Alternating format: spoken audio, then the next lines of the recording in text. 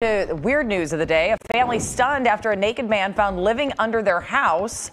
Assignment manager Mark Lew's at the desk with details. Mark, you can't make some of these up. Jamie, the details here are just incredible. A 93-year-old woman with dementia living in this small home had been telling her family for months that she thought she was hearing an animal under her home. Turns out it was an adult man living under there, and last night the LAPD SWAT team had to use gas to get him out. Now I want to show you some video. You're going to see here that man, they're describing him as a barricaded suspect being treated by LA City fire paramedics near the back of an ambulance on Locke Avenue in El Sereno. Now, LAPD officers were called here after the family of a 90-year-old woman who lives in a home on the street complained of loud noises coming from under there, that crawl space.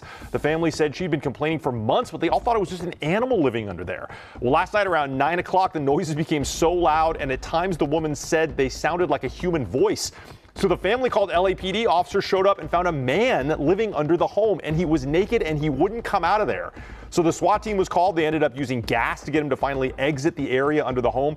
He was taken into custody, sent to the hospital for treatment. And after the gas cleared, officers went under there and found food and blankets under the home. It was clear that that man had been living under there for a while. Now, the 93-year-old woman had to wait for all of that gas to clear out of her home and wasn't able to get back in there until about 4 this morning.